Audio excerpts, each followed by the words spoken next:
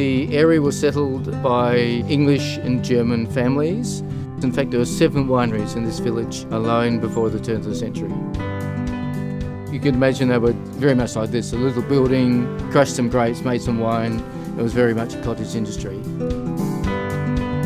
Our ancestors arrived in 1841. His name was Johann Christian Henschke, and bought this property here around about the sort of late 50s, early 1860s. And then the first wines were sold in about 1868. And I guess my ancestor must have been a pretty good winemaker, because it's kept going and we've continued right through to today.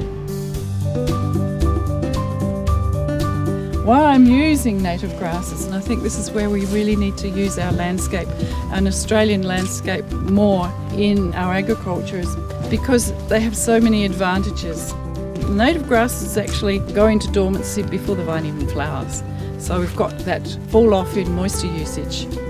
It's a fantastic synergy that we should be using more of our native species. Today is a fruit day, so all wine should taste really good today.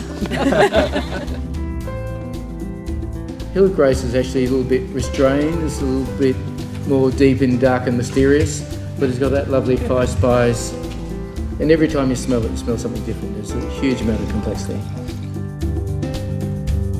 So when you smell this, just close your eyes and think about standing in the vineyard, and it all just comes together in the pictures. You can smell those lovely old sculptures when you smell this wine.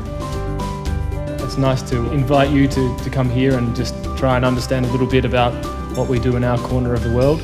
We hope to spend many more occasions with you in the future.